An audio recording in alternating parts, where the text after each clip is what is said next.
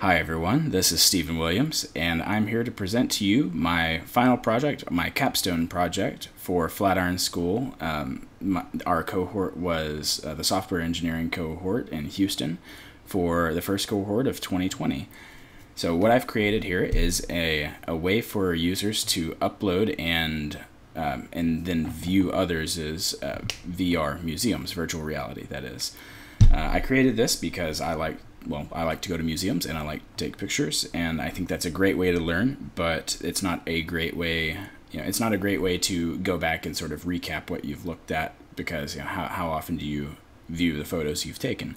So I thought it would be a great thing to do to just add a more immersive experience. So what I did was I decided to mix together three different things. One is a React front end, and then a React 360 front end for the virtual reality side of things, and then that's all built on a Rails backend to supply the actual data itself. And then, of course, for image hosting, I'm using an outside source called Cloudinary, and I integrated that with my backend to serve up the image source addresses. But this is going to be a quick review. If you want a longer review of this, then I actually have, I've got a link to that in the description of this video. This one's, I want to try to keep it to just a couple minutes. So first thing I'm going to do is I'm going to log in. And that takes me to my profile, showing the museums I've created. And then if I want to see, and the exhibits I've created, that is. And then if I want to browse all museums, that will show mine and ones that other users have created. This is just a dummy museum I made. But I'm going to go to the Colon Sculpture Garden, because this is the one that I've added the most rooms to and an exhibit to. So as in real life, a museum is made of exhibits, an exhibit is made of rooms, and the rooms are what house your item. So really your rooms are your basic fundamental building blocks to build out the VR experience. As you can see here, there are little thumbnails of the rooms themselves. If you see that sort of curvature there, that's actually a result of an equirectangular photo being displayed in 2D. Equirectangular photos are basically what you have to view a 360 degree photo.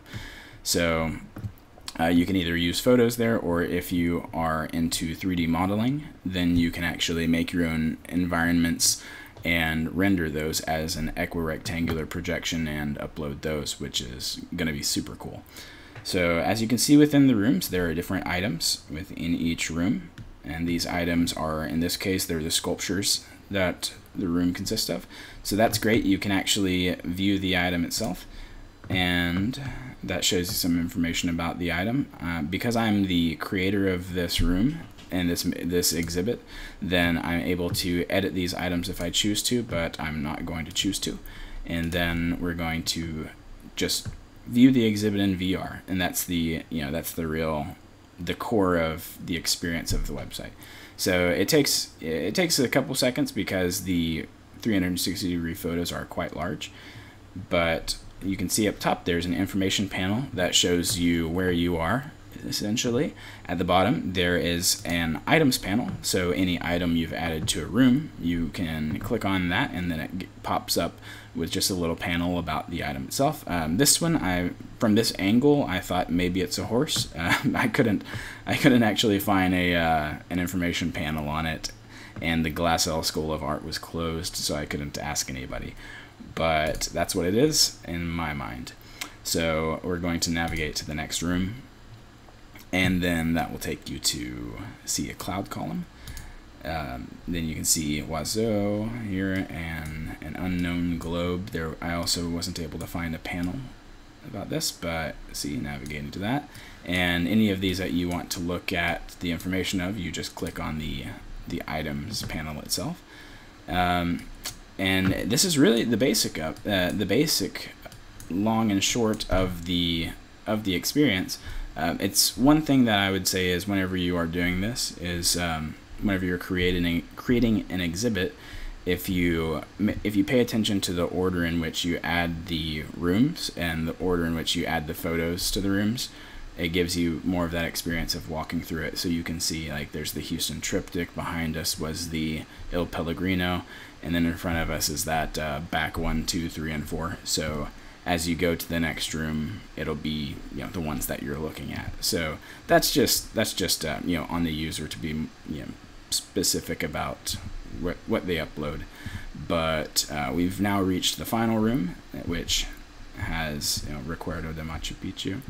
And then as you've reached the end of your exhibit, then you just go back to the 2D site. That takes you back to the React website. And everything I've built here, the styling is a combination of Bootstrap and a little bit of customization to make things look, you know, specifically how I wanted them to. So whenever you're done, you just log out, and logging out clears your local storage, and then you're securely logged out. Just for those who are curious, as I mentioned, I'm using Ruby on Rails backend, React front end, React 360 for the 360-degree photos and the VR experience, and that's more like a React Native framework.